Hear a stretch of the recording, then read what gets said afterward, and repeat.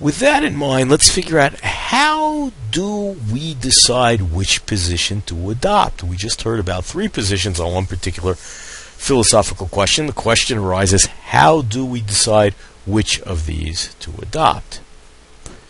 Now, some of you might have seen a movie called Bill and Ted's Excellent Adventure.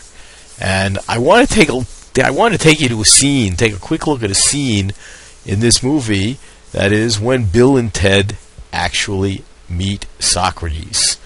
Just to give you a little background, there are these 2 guys who are not exactly great scholars in high school, and they happen to be very good musicians, but in order to graduate they have to do something, and they're putting together a history project. They find this time machine. You're going to see it's actually the phone booth, and they go and back in history and pick up historical characters, and they're going to bring them back to the future